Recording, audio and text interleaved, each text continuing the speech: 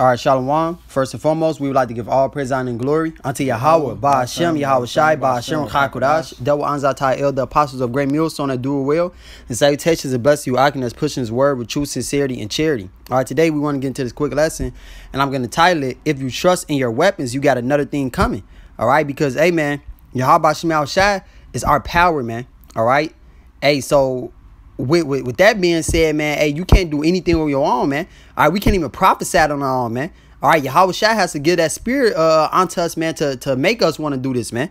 All right, so, hey, how much more are you taking down Esau, Edom, that a man that Yahweh Shai set up himself, man? All right, so, hey, without any further ado, I'm just jumping to it. This is Jeremiah 17 and verse 5. It says, Thus said Yahweh, cursed be the man that trusted in man, all right, and make it flesh his arm, and whose heart departed from Yahweh. So, hey, man, it says, cursed be the man, man. All right, because, hey, if you're trusting inside of your weapons, man, you trusting inside your arms, man. All right, that means that you don't trust in Yahweh Shai. You trusting inside of a idol, man. You trusting in yourself, man. All right, you ain't trusting in the Lord, man. All right, that's the main reason why we inside this predicament right now, man. Because you want to serve other gods, man. You want to serve ourselves. We want to serve what the fuck we wanted to do, man. All right, but like it tells you in the book of Proverbs, the 3rd chapter, man. All right. Proverbs 3 and verse 5 says, Trust in Yahweh with all thine heart, and lean not unto thy own understanding. So it says to trust in Yahweh Shai, man, and not lean into your own understanding, man. Don't lean unto yourself, man. All right, oh, okay, well, I know how to shoot a gun. Oh, I know how to fight. I know how to use a sword. All right, but do you know how to use that better than Esau? Do you know? Like, hey, man, the Lord bless this man with this ability, man. All right, use your blessing, man, which is these scriptures, man. All right, the spirit of Yahweh Shai, man, you know. And it says, in all thy ways acknowledge him, and he shall direct thy paths. All right, and that's all you got to do, man. All right, acknowledge Yahweh Shai, man. Acknowledge that he is your power, man. Acknowledge that he is your everything, man. All right, and hey, you will be led from death and destruction, man. All right, because Yahweh Shai is not a man that he should lie, man. The Lord said that he's gonna redeem his servants, man. All right, and preserve them, man. You know. Hey, the Lord said for his name's sake. You think the Lord is going to come and honor his own name, man? That's right. And it's Lord great pleasure to have mercy upon his people. You know, hey, man, it said trust in the Lord, man. The best way to win a fight, so to speak, man, a battle, is to do something that the other opponent cannot defend, man. Yeah. So you're going to come and fight Esau, Edom to his strength, man? You're going to come up, all right, I'm going to grab the sword, which I'm futile as hell with, man. These niggas out here with Glocks. Esau got fucking drones that he don't even have to come. He don't even have to see you. Esau can be fucking a country away and kill you. Yeah. And don't even blink about it, man. These people are and they came to steal, kill, and destroy, and the Lord put that bestowed that power upon them to do so, man. That's why you gotta fight with the spirit, man. You know, the spirit they can't mess with it, man. Right, because they can't obtain the words and understanding of Yahweh Shai like an Israelite can, man. That's right. You know, but this is Genesis chapter 27 and verse 38. It says, and Esau said unto his father, Hast thou but one blessing, my father? Bless me, even me also, O my father. And Esau lifted up his voice and wept. All right, so this is when Isaac was blessing Esau, man. And hey, by the way, Isaac is Yahweh Shai, man. All right, so hey, at the end of the day, man, Yahweh Shai set up Esau, man. All right, so you think you greater than the Lord, man? All right, you think that you can take down what the Lord set up, man? You know, you a fool, man. Hey, Yahweh Shai set up Esau, Edom, so that he can bring him down, man. The same way that the Lord did with Pharaoh, man, so that the Lord can get his name back in the earth, man. All right, so hey, you think you finna take away the glory of the Lord? Hey, this is like a man on the battlefield, right? Like, hey, man, don't touch him, man. That's my kill, man. Don't touch him, man. You know, and hey, if you touch him, you got to deal with that man. You know, because he wanted that kill, man. And it's the same with the Lord, man. The Lord wants to kill Esau, Edom, man. Because hey, Esau is the wicked, man. All right, Yahweh Shai has to get his name in the earth. So this is Genesis chapter 27 and verse 39. And Isaac his father answered and said unto him, Behold, thy dwelling shall be the fatness of the earth, and of the dew of heaven from above. All right. So, hey, man, Esau, Edom, he has the entire world, man, for one. Okay. He has the entire world. All right. And his blessing is a sword. And by thy sword shalt thou live. All right. So, hey, man, you think you're going to defeat a man that has the complete and utter control over everything, man. All right. Hey, this man has the control of the minds of the masses, man. All right. He has control of how much ammunition you can buy. All right. How much can be sold, man. But you think that you're going to outgun this man, man. All right. Or outfight this man carnally, man. He is a carnal man. You cannot defeat him, man. Carnally. And it says, and it shall come to pass when thou shalt have the dominion, that thou shalt break his yoke from off thy neck. And Esau hated Jacob because of the blessing wherewith his father blessed him. And Esau said in his heart, the days of mourning for my father are at hand. Then will I slay my brother Jacob. All right, hey, man, this man truly hates us, man. All right, that's why it tells you in that Revelations 12 that he's going to come down with that great wrath, man. That's right. So this is Revelation 12 and 12. Therefore rejoice, ye heavens, and ye that dwell in them. Woe to the inhabitants of the earth and of the sea. All right. For the devil is come down unto you having great wrath, because he knoweth that he have but a short time. All right. Esau Edom knows that his blessing is only going to last for so long, man. All right. So he's going to come down with that great wrath, man. He's going to give you niggas your opportunity to get your guns all together, man. All right. Then you're going to revolt against him, man. He's going to fuck you up, man. All right. He's going to drop your ass, man. like you never thought, like you never seen it coming, man. All right. Because you wanted to trust in your weapons, man. All right, something that this man created, that he knows how to take apart, man, with a fucking blindfold, man. Yeah. And you think you finna defeat this man? You a damn fool, man. Go buy the sword from him and try to kill him with it, man. Hey, that's why the Lord said the weapons of our warfare are not carnal, man. All right, because we deal with the spirit, man. All right, Hebrews 4 and 12, man. All right, hey, the words of Yahweh Shema Shah is sharper than anything, man. All right, hey, here it is that we're bringing down this kingdom through preaching, man. Yeah. Simply through preaching. We ain't picking up weapons. We're not telling anyone to pick up weapons, because that's the wrong thing to do, okay? But hey, all we doing is preaching this word, man. Yahweh Shema Shah is bringing this kingdom down through truth, man. That's right. You know? Yeah, man. It cuts the soul, man. Mm-hmm. You can't shoot somebody with a carnal weapon and cut their soul. Hey, man, the word of the Lord is powerful, man. But I got a precept. You finish with that. Mm-hmm. Deuteronomy 32 and 39. That's a good one. That's a good one. I was thinking that earlier. Kind of spirit. It's Deuteronomy 32 and 39. It says, see now that I, even I, am he, and there is no God with me. I kill and I make alive. Mm-hmm. I wound and I heal. Neither is there any that can deliver out of my hand. So, hey, if the Lord wants this to happen to you, man, you through. So it's the best thing to do is to try to get on the good graces of the Most High, getting the good grace of the Lord, returning to the Lord, man. Because, hey, we right here. That's why we here, because we don't want any of that smoke. We don't want the Lord to judge us in His sore displeasure, man. Yeah, that's right. We don't want that, man. We want the ultimately, this is our heritage. This is the right thing to do. This is how you be an Israelite, man. By doing the law, stats, by performing the law, statutes, commandments to the best of your ability. That is being an Israelite, man. Not being one outwardly, man. Right. That's why people are heathen now, because they don't give a damn about the Most High, man. But the Lord say, He wounds, He kills, He make alive, man. The Lord does everything. That's why Proverbs 18:10 says, the name of the Lord is a strong tower. Right. The righteous run into it and are safe. Right. When you run to the Lord, return to the Lord, you are safe. But when you outside the field, man, you easy game for anybody to get you, man. Yeah.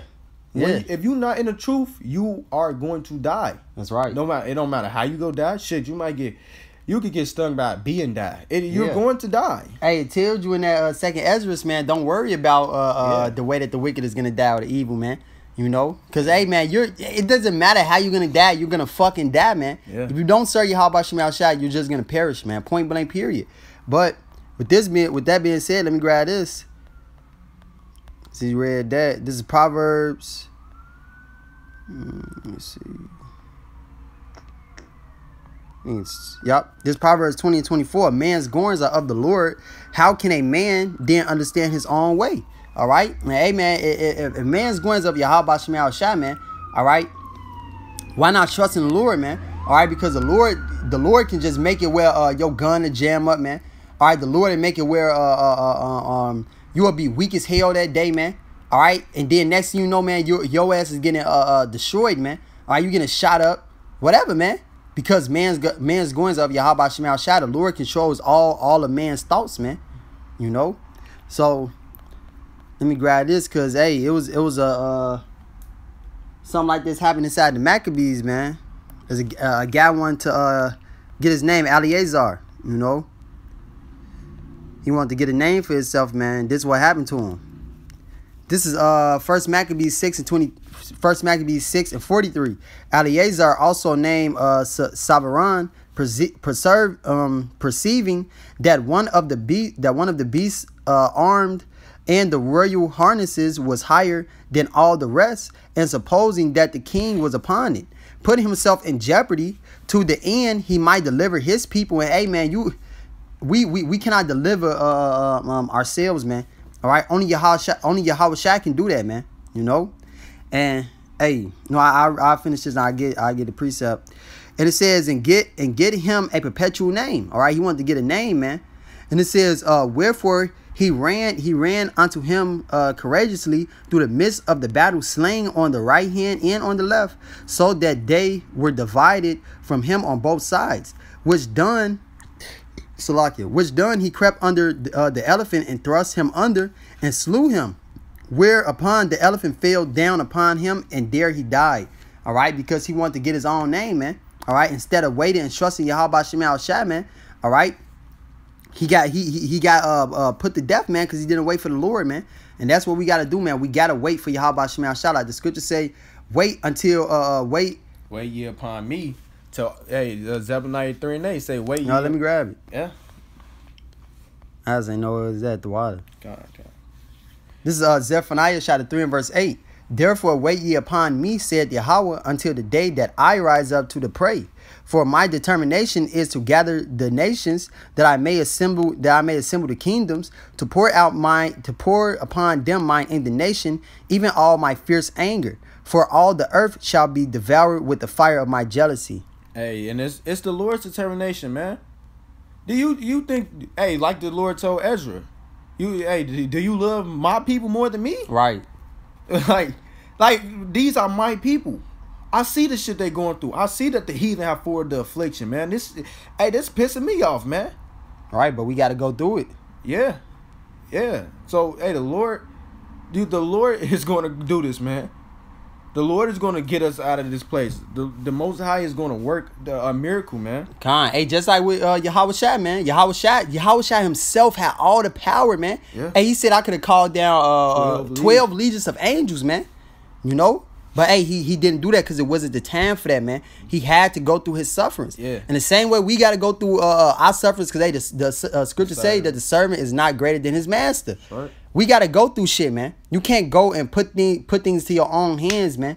All right, hey, you want punishment and shit, and you want to break out, you want to crawl out the window, man. All right, it ain't about that, man. It's about suffering your punishment and dealing with it, man. All right, we got to deal with this shit, man. All right, hey, like the scripture say, agree with thy adversary quickly, man. All right, we got to agree with Esau Edom, man. We got to deal with his policies.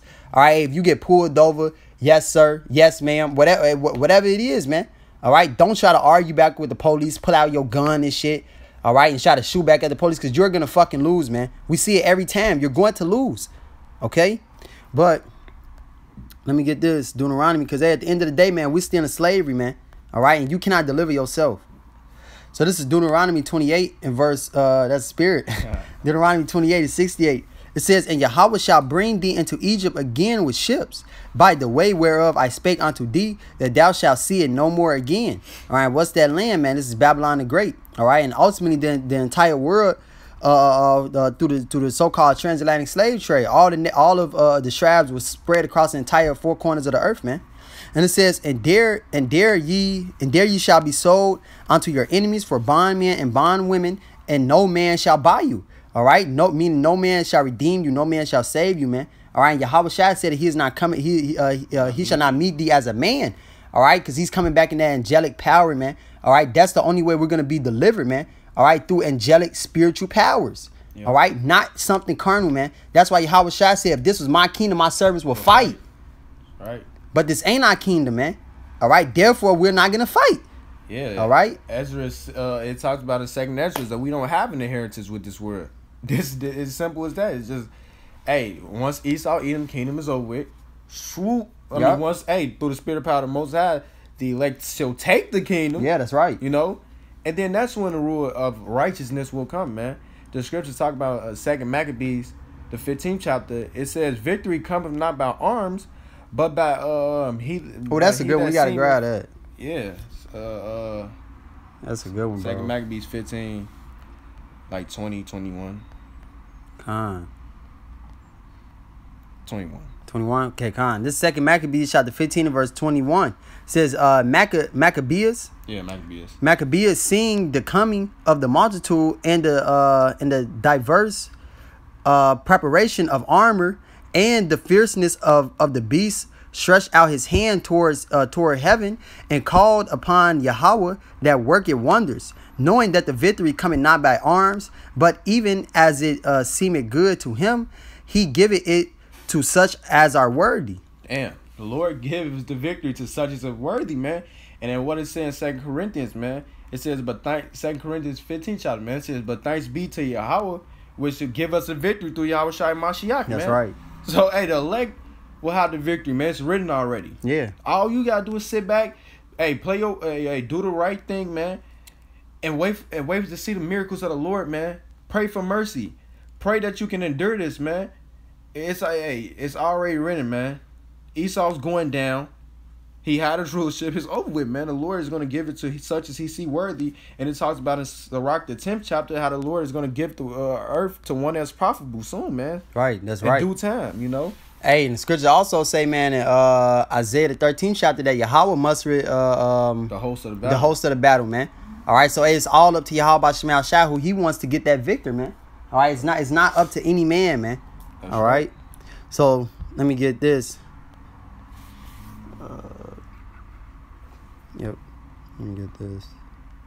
Matthew chapter 1 and verse 21 says, and she, all right, meaning Mary, shall bring forth a son, and thou shalt call his name Yahushua, for he shall save his people from their sins. All right. And hey, man, that's the only man that can do that, man, is Yahushua. He is the only one that can deliver us from this hell, man. All right, the only one that can deliver us from these curses, man. All right, from our sins, man. All right, because hey, if it wasn't for our sins, man, we wouldn't be in this predicament, man. All right, but hey, if we never sinned, man, we would never need a salvation. We would never need a savior, man. So hey, this is all playing a part in Yahweh Shema Shai's story, man. All right, that's why we said play your role, man. Yeah. Play your role. You gotta play your role. Like, hey, if you don't play your role, man, Yahweh Shema Shai is going to destroy you, man. All right, he's gonna give you over to Esau Edom. And Esau wants to kill you, man. All right, in the weirdest ways, man. Yeah. You know. So, you got anything else? Nah. All right, we can end on this then. This Psalm chapter 28 and verse 7 says, Yahweh is my strength and my shield. My heart trusted in him, and I am helped. Therefore, my heart greatly rejoiceth, and my song will I praise him. All right. The strength, Yahweh is their strength, and he is the saving strength of his anointed. Save thy people and bless thy inheritance. Feed them also and lift them up forever. So, hey, man, if it wasn't for Yahweh Shema Shai, man, you wouldn't even wake up this morning, man. All right, you wouldn't even eat. All right, you wouldn't be doing anything, man.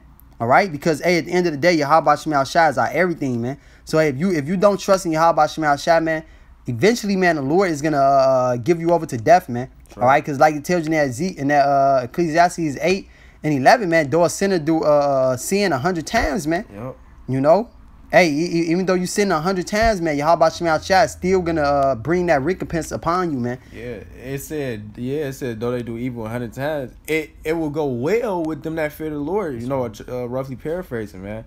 So at the end of the day, hey, y'all can have y'all fun. Y'all can do what the fuck y'all want to do. We go pray and hopefully do the righteous thing, man. And hey, hopefully get the righteous recompense, man. Because y'all look forward to ICBMs, man. Yeah. Death and destruction. Kinda. We looking forward to getting on chariots, man. Yeah. You know. So hey, with that, we pray that this lesson was edifying. We would like to give all praise, honor, and glory unto Yahweh, Ba'ashem, Yahweh Shai, Ba'ashem, Chakodash, Double Anzatai El, the apostles of great Mulson that do it well. And salutations and blessed you, Akim, that's pushing his word with true sincerity and charity. Shalom and a Baba Ball. Baba Ball.